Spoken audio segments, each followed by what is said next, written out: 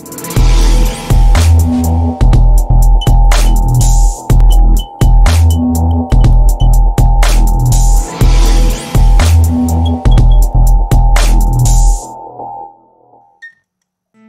in this video we will learn about what is the difference between Linux hosting and Windows hosting. Under shared hosting, Linux hosting is such a hosting where Linux operating system is installed.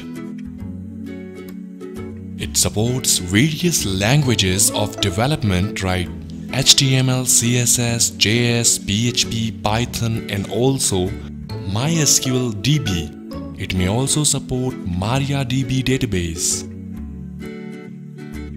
Whereas in case of Windows hosting, it supports all of the languages that Linux supports earlier, plus it also supports some extra platforms like .NET as well as MS SQL database.